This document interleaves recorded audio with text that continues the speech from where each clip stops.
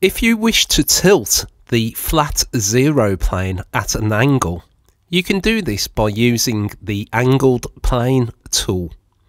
The tool is located on the top toolbar. When you select the tool, you will be greeted with two red arrows with small white dots inside them.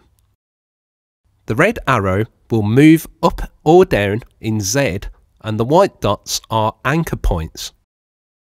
These anchor points can be snapped to specific locations, for instance, the midpoint of a model on either side. Selecting the red arrows and moving up or down adjusts the Z value as shown.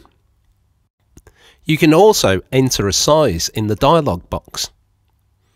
If you wish to create more complex compound angles, you can also do this by selecting to add a third point, which will place a third point on the model. This can then be moved around just like the other 2 points. Not only can this be used to create an angle on the model, it can also be used when a vector is selected.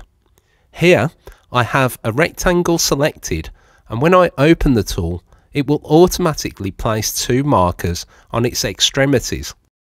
These can then be moved around the same way to create a relief. Again, you can add a third point to create a compound angle on the relief. As ever, select Apply to accept the generated relief and then close the tool.